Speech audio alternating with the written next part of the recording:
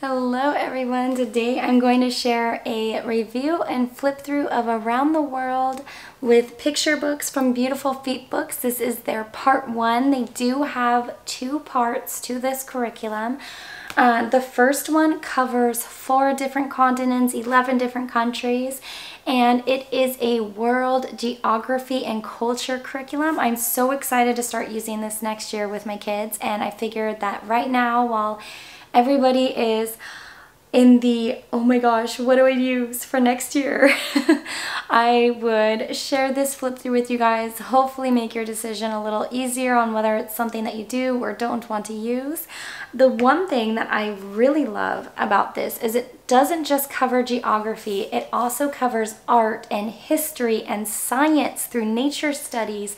So this could really be like the perfect all-in-one curriculum outside of your math and language arts. And that, my friends, is amazing.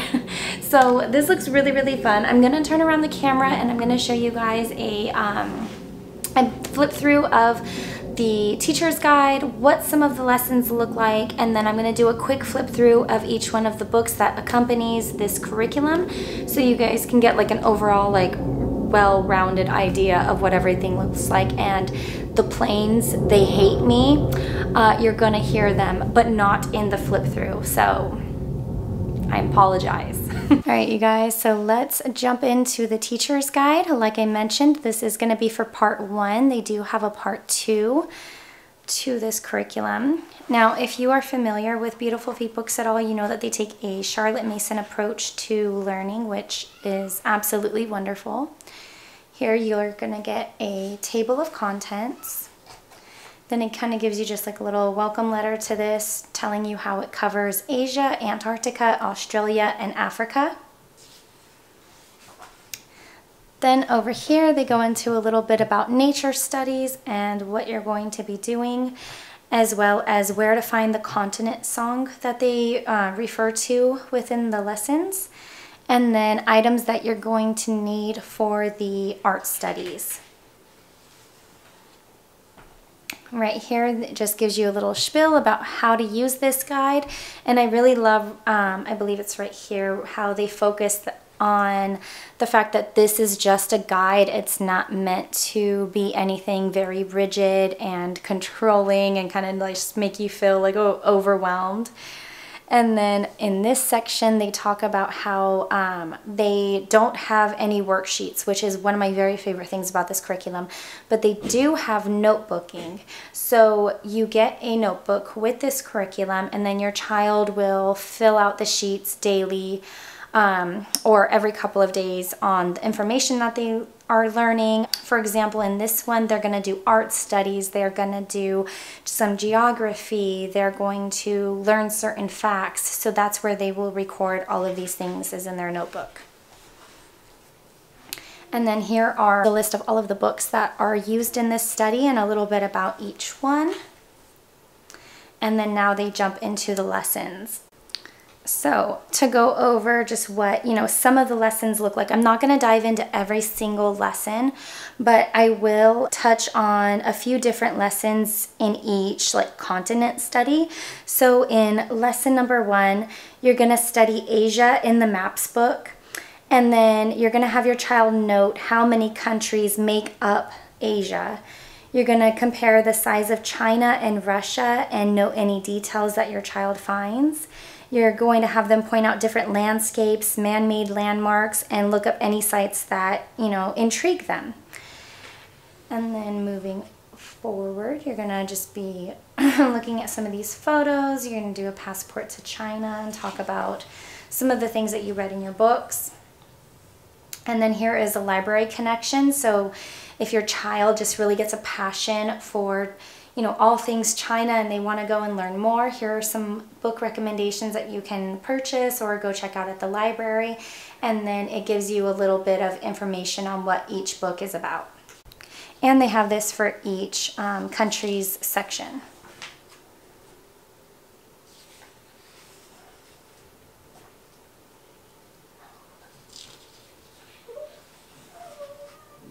So on lesson 9, you're going to have what's called art connection, where you're going to be encouraged to have your child try out Chinese brush painting, and then it just walks you through a little bit and offers you a website where you can get some important instructions on how to complete this. And then there is also a nature connection. So you're going to learn about the animals that are commonly found in China. You get a little bit of information on them. They will sometimes give you websites that you can go to or videos that you can watch. And in the back of the book, they have photos that you can color to add into your notebooking pages. Now right here, you're going to end the lesson on lesson 11 with Chinese cuisine. It gives you a little bit of information about the particular dish that they are offering a recipe for, which is Asian noodle soup. And it talks about jasmine tea, how it's a specialty tea that is rolled and then infused with jasmine blossoms, and just a little bit of history on that. So that's going to be a fun way to end your lessons. And then next we move on to Japan. So to go over a lesson in this one, I'll touch on lesson 6. So here you can see it's a little in depth.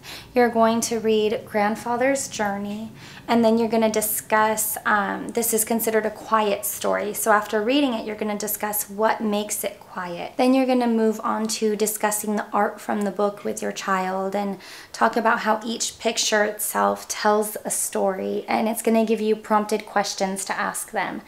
And then it's going to discuss the characters and what happened, their clothing. You're going to compare and contrast different parts of the story.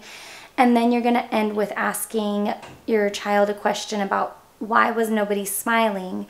And it goes on to explain Japanese customs. And next they have Japan Library Connection, where they will offer you additional book recommendations and then a little bit about each book if you want to dive a little bit more into Japanese culture and history. They also have some books on history and biographies, some poetry. And then for the art section, it's Japanese woodblock prints. There's the nature connection, some Japanese cuisine. This one doesn't offer you a recipe, but it does talk about the different types of food and a little bit of information. And now we move on to our lesson for Thailand. So it shows you the books up here that you're going to be covering in these lessons. And on this one, I'm going to point out their nature connection. So in this one, you're going to read the lotus seed. You're going to discuss the geography of Thailand. You're going to have prompted questions from the book. And then it's going to end with researching and drawing a picture of the lotus flower. And then it ends with Thai cuisine. So it gives you the recipe to make Thai green curry. And now we're moving on to India. So they do start every new country with having you go into the maps book and finding that country and talking about it and just seeing the different types of climates and things like that that they have. So in this one, it's a little different and really fun. They have a poetry connection, which is basically a poetry study where they give you a little background on the poem and a copy of it for you to read right here, as well as a YouTube recommendation if you would like to hear a beautiful reading of it. And then there is their connections or nature connection study, where you can study a snow leopard, one-horned rhinoceros, a peacock, and the Bengal tiger.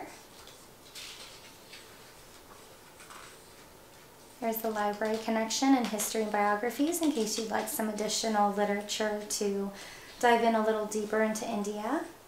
And then it ends with giving you a recipe for Indian yellow curry, and then as well as some information on it as well. And then right here, I thought this was really fun that they have a whole lesson dedicated to the Taj Mahal and its history, and just a few pictures. Now we are jumping into Antarctica.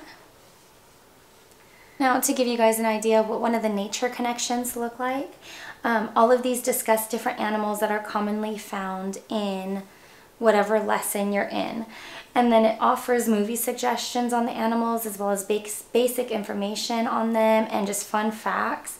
And then once you get to this area, that, like I mentioned earlier, there are pages in the back for the student to cut out, and they get to color them and put them in their notebook. And then this one ends with Ernest Shackleton's bannocks. I've never had a bannock. It looks a little bit like a pancake from the picture, if you guys can see that. If you've had a bannock, let me know how it is. Now we're gonna move into Australia, and you get the library connection. So for lesson 3 in this one, you are going to discuss the indigenous people of Australia, how they, how it's believed that they came to arrive on that continent. You're going to be encouraged to go and research a little further into them, and then it gives you photos in the back to cut out, color, and paste into your student's notebook. The next lesson is a culture connection, and it gives you a folk song to look up from Australia, and then it also gives you some words and their meanings that are found in that song. Then you move on to your nature connection, some poetry, and then it moves on to Australian cuisine. So instead of giving you a recipe here, they more so give you the dishes that are unique to Australia and a little bit of information on each, what they look like. Alright, so that should give you guys a fairly good idea of what you can expect from all the different types of lessons. Their art lessons, their cuisine lessons, their initial like lesson 1 and things like that. So I'm just going to flip through the rest of the teacher's guide so you guys can see if this is something that you do want to work into your homeschool. And then once I'm done flipping through this, I will flip through all of the books that come in this curriculum set, so you guys can just get an idea of what those books look like, because I know that that is equally important to a lot of us who love reading and love seeing beautiful photos in our curriculums. Now, getting to the very end of the book, here is what I was talking about with the pages that your child will go and cut out, color, and paste into their notebooks depending on the country that you are currently studying. And then there is the geography and the country's flag that your child will also learn.